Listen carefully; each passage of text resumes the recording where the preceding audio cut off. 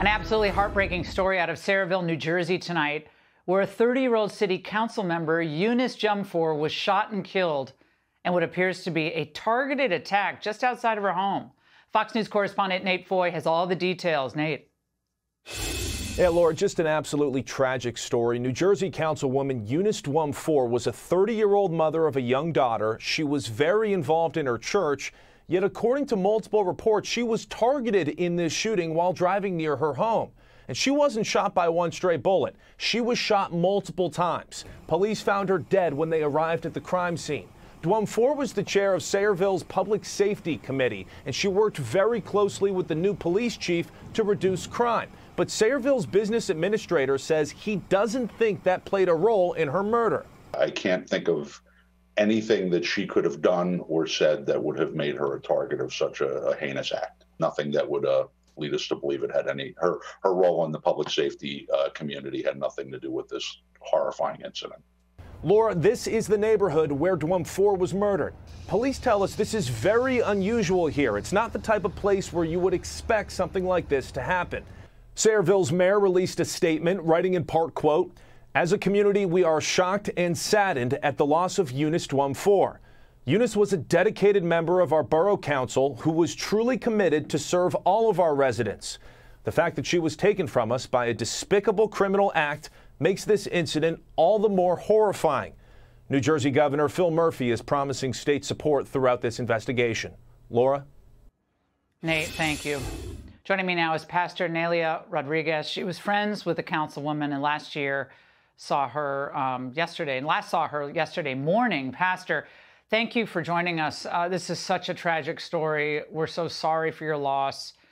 Now, you say that this killing was very personal. What do you mean by that?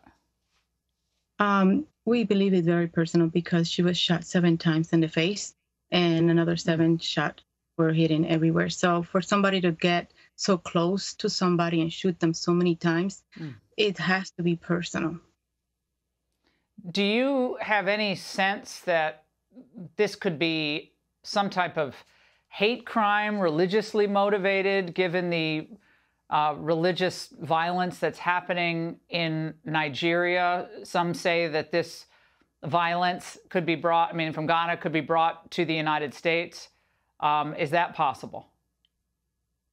Anything's possible, just because what's going on, like what we had in problem with Bloomfield and everything that's going on with all the interfaces, it could be possible, but at this point, we don't have any answers to that question, but it's a possibility. Well, for someone to be shot 7 times at close range in the face, it's cartel or it's something personal. Now, in addition to being a councilwoman, Eunice was also an active member of her church. And here she is preaching just a few years ago. The beautiful thing about God Almighty is like a diamond. He has many sides to him. The way I may relate with God Almighty is different from how you relate with him. That is the beauty of God. Pastor, your reaction, she was an amazing person. That was at her church, which is a Nigerian church.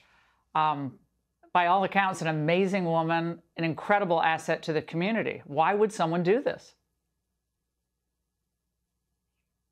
There's probably not an answer why would somebody do that. Somebody who has no heart, somebody who has no love for community, somebody who could have been jealous. It could have been many reasons why somebody would hurt somebody like her, who was such a beautiful soul, who loved everybody, who always smiled. She never said no. She would take her jacket off to give it to you. Her soul was so beautiful. She was such a light to everybody in the community that is horrifying to even think of anybody trying to hurt her. Pastor, have the police said they have any leads, any security camera footage from anyone? There hasn't been leads. The only thing that they have commented is that there was a man standing next to the car and then he ran into the woods. That's the only thing that has been said. There's nothing else that we could go by leads at this point.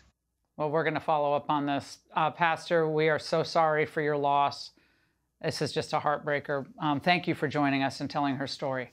Hey, Sean Hannity here. Hey, click here to subscribe to Fox News YouTube page and catch our hottest interviews and most compelling analysis. You will not get it anywhere else.